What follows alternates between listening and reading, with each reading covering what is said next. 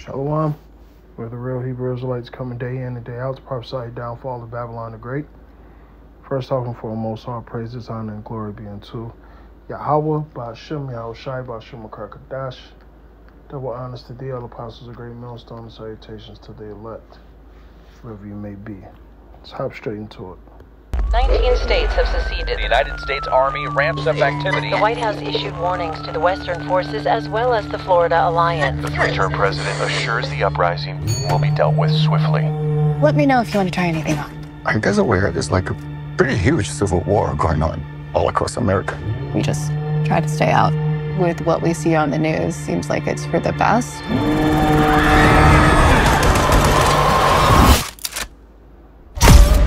Citizens of America. The so-called Western forces of Texas and California Have suffered a very great defeat at the hands of the United States military. Mr. President, do you regret the use of airstrikes against American citizens? We're moving to D.C. today. You need to go down there. They shoot journalists on sight in the Capitol. Every instinct in me says this is death. Blooded. Every time I survived a war zone, I thought I was sending a warning home. Don't do this. But here we are. There's some kind of misunderstanding here. What? Well, you're American, okay? Okay. What kind of American are you? You don't know? The Western forces will reach the White House on July 4th. Oh my God. Get in the car! Get in the car! Move! You're gonna hang back. I'm not hanging back. one nation under God, indivisible, with liberty and justice for all.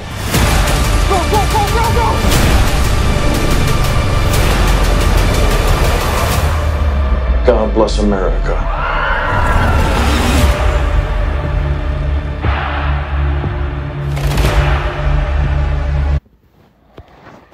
So come on, man. You know these people know what's coming, man. All right, Second Esdras 15, Second Esdras 16. All right, Jacob's trouble. All right, the shutdown of a country, civil war, nation against nation, friend against friend. All right, like Daniel's the 12th chapter goes into. The worst time in history ever is going to take place on planet Earth. And Babylon is going to be turned up. All right? The whole world is going to be turned up, but Babylon is going to be turned. All right? So you get all your movies, The Purge and all, man.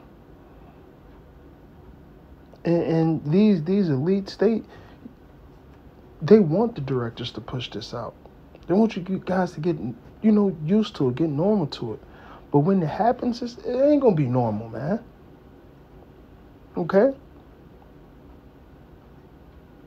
You feel that spirit of change coming. Even if people didn't believe in a higher being or things of that nature, you could feel something in the air, man.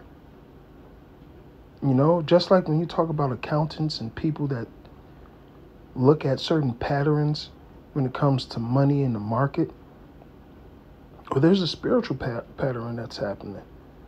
And when you look at it, you know something is getting ready to fucking happen. Why the fuck, since I'm talking about numbers, why the fuck would this Mark Zuckerberg build this big ass fallout shelter for himself? These people know that there is something coming. You already got people fleeing, like rich motherfuckers going into other countries, getting set. Like, something's getting ready to fucking happen. And you'll be stupid if you didn't believe so. But, like most Americans, I ain't gonna say most Americans, most people in the world are in fucking La La Land. All right? They're so tied up in the world that they're disconnected from what's actually going on in the world. If you get what I'm saying. They're too involved in the rat race. I gotta live, I gotta work, I gotta do this, I gotta do this, I gotta, follow this social construct.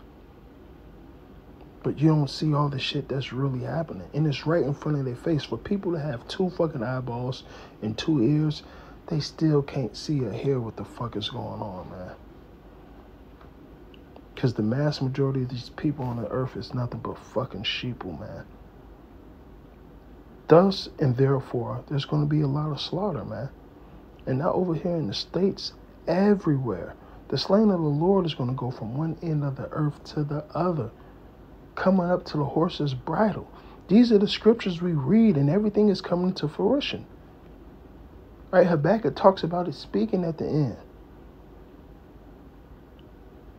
All right? Let me paint you a vivid picture. The scriptures are speaking like an angry black woman. You hear that shit. All right? Okay? Ain't no turning the volume down on that. So man, call on me, how about Shemal Shai, man. Can't wait till this place go down. Shalom.